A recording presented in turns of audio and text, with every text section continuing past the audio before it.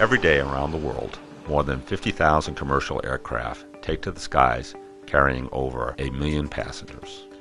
At airports that experience sub-freezing temperatures in winter, aircraft must be sprayed with aircraft de-icing fluid, or ADF, to remove ice from the wings during frost, sleet, and snow conditions.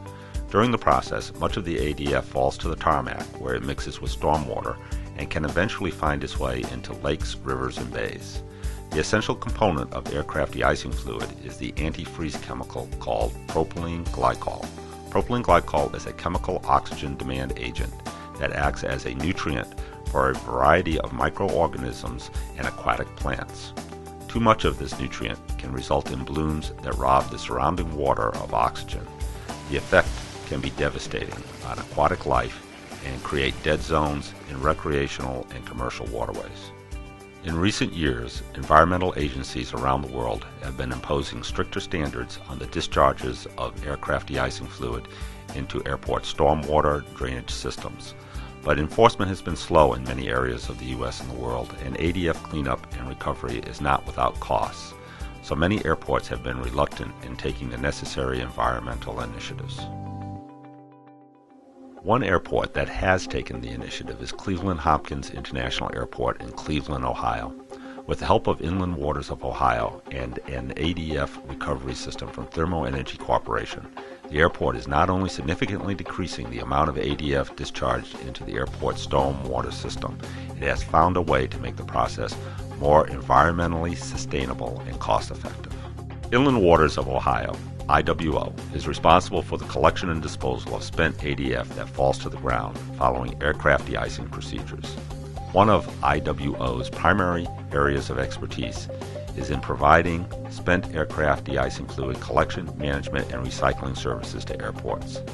Once the contaminated stormwater is collected, it is stored in tanks at various sites around the airport and is eventually pumped to Inland's processing facility, also on the airport's premises. At this point, most service companies would simply haul it away in tank trucks for disposal. Instead, Inland has found a more cost-effective and sustainable way to deal with the problem. Using a glycol recovery system developed by ThermoEnergy Corporation of Worcester, Massachusetts, Inland recovers the propylene glycol from the fluid, dewaters and concentrates it to near 100%, and sells the propylene glycol to companies that recycle it into antifreeze formulations for a number of transportation and industrial applications. My name is Claude Kubrak. I'm the Vice President and General Manager of Inland Waters of Ohio. We're part of the Inland Industrial Services group of companies. One of the things that we do here is the recycling of propylene glycol from spent aircraft de-icing fluid. We chose to use the ThermoEnergy spent aircraft de-icing fluid recycling system. We use the system here at Cleveland to concentrate propylene glycol from the spent ADF. Hi, my name is Kurt. I'm the Airport Services Manager for Inland Waters of Ohio here at Cleveland Hopkins International Airport. What we have behind me is a ThermoEnergy glycol recovery system. What this does is recover glycol from spent aircraft de-icing fluid. Once we start processing, over here we have pipes that feeds the tank with vacuum. It goes into the heat exchanger. From the heat exchanger, it goes into the vessel. When it goes into the vessel, there's a flat pan in there where the water goes on, and the processed water falls out, the glycol falls out, and the water goes over into the condenser. From the condenser, it flows out and goes over into our clean water tank. We meter everything so we know how many gallons is going where. There's your meter right there to meter all the fluids that's coming through, either or. And we also got numbers for the tanks to tell you how many gallons you actually have.